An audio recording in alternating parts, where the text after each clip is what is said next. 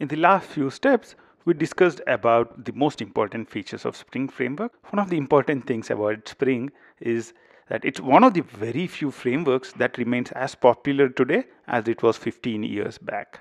15 years back, I was starting my career as a web developer, and I remember most of the frameworks from those days have lost their context. But Spring is one of the very few frameworks which retains its importance even today. So, what's the reason for this? How did Spring maintain its popularity through these 1.5 decades?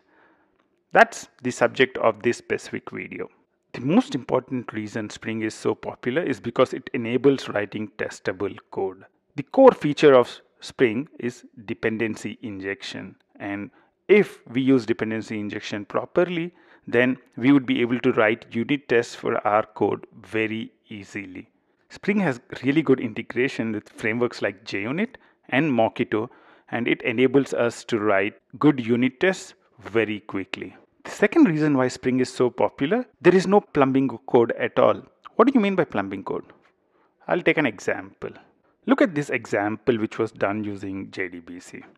You can see that this is about 20 lines of code. I had to write a lot of code to get simple functionality working. If you look at code, most of it is involved in try-catch, in exception handling. Execute method throws a checked exception. So you have to really handle it. And once you have to handle it, then you need to make sure that everything is closed properly. And that's where Spring comes in. With Spring, the amount of code that you need to write becomes almost next to nothing. So if you look at the corresponding method in Spring Framework, almost zero exception handling code, because Spring makes all its exceptions unchecked.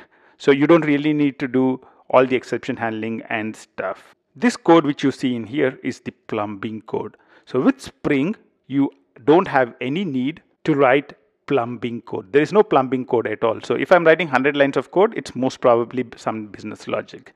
It's not unnecessary code which is not needed by the application. The other reason why Spring is very popular is the architecture flexibility it brings in.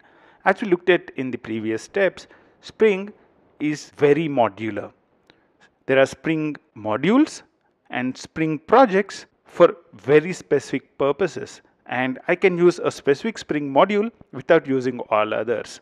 So even though Spring has a really good MVC framework, Spring MVC, it still offers good support to all the other MVC frameworks like struts.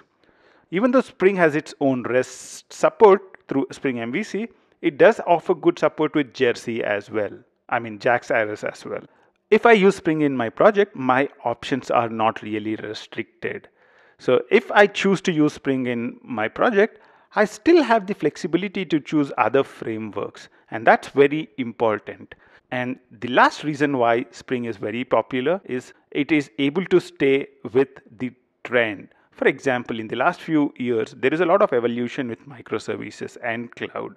And Spring is able to come up with projects which helps it stay relevant. Spring has introduced the new project called Spring Cloud. There is Spring Boot as well, which help you to develop microservices very quickly. So all these things help Spring stay current, and that helps Spring Framework retain its popularity. In this video, we looked at the 4 reasons why Spring remains popular. Because it enables testable code, because it does not have any plumbing code, because of its flexible architecture, and because it stays up with the trends. The idea behind these 10 steps was to give you a big picture overview of the Spring Framework. We hope we were successful in doing that. Until the next step, bye-bye.